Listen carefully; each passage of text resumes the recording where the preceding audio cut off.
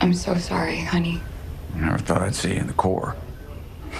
When I hear you're getting a Purple Heart. Yeah.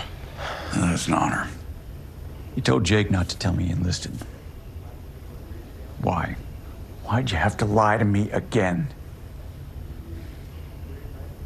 But he said it was something else I didn't think through. I hope to get the chance to prove you wrong. Welcome back to GMA3. That was a scene from the hit romantic drama Purple Hearts. The film just released weeks ago, and it's now making history as one of Netflix's top 10 most watched films of all time. That's huge. Yeah. And our next guest is right in the center of every twist and turn, and he's here to tell us all about it. Please help us welcome to the GMA3 studio, Nicholas Galitzine.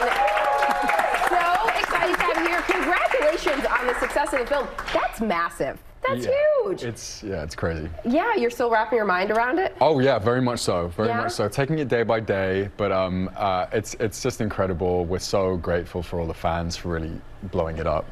We never expected this. And it's such a sweet story about a couple that wasn't really meant to be. Tell us about it. Yeah, it's two people from seemingly very different backgrounds, brought up in very different ways. They shared a lot of different beliefs, but they're basically forced together out of necessity for this contract marriage, and basically start to find commonalities and learn from each other along the way, and grow and maybe fall in love a little bit. So you seem to have what I would consider to be a high-class problem of getting cast as royalty. Yeah. So Prince Charming in Cinderella, and then another royal in the film adaptation of Red, White, and Royal Blue.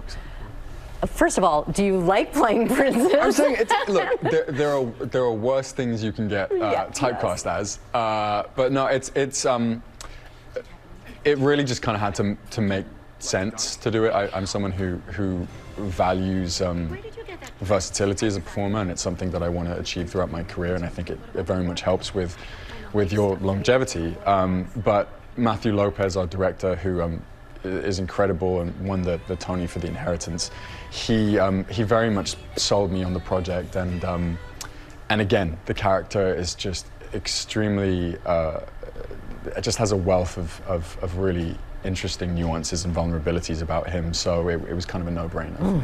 Nicholas Galitzine, so lovely to have you here with us today. Purple Hearts is streaming now on Netflix.